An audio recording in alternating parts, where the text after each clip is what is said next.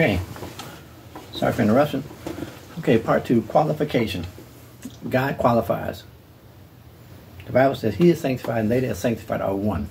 So, many people get out there, you want to do the will of God, but you don't have God in what you're doing.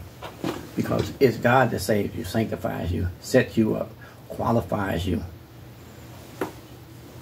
When God sets a ministry up, he alone is able to make that ministry continue. You do not need to be begging folk for money.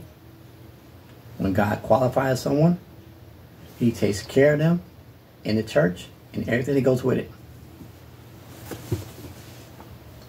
Because when God qualifies, he also backs up completely.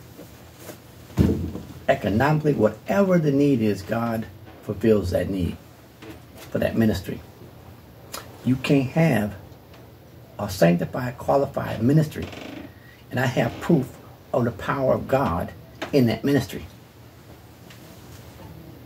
You can't. How are you going to be blessed and have nothing to show that you're blessed?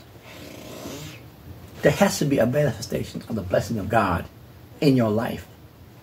If you say who you are, is who you are. I'm not being boastful. I'm just simply saying God backs up his preacher. God qualifies them. God qualifies that person. And when he qualifies them, it means God said, look, I have taught this person. I feel with the Holy Ghost, I've taught this person. I know what he knows, because I taught it to him.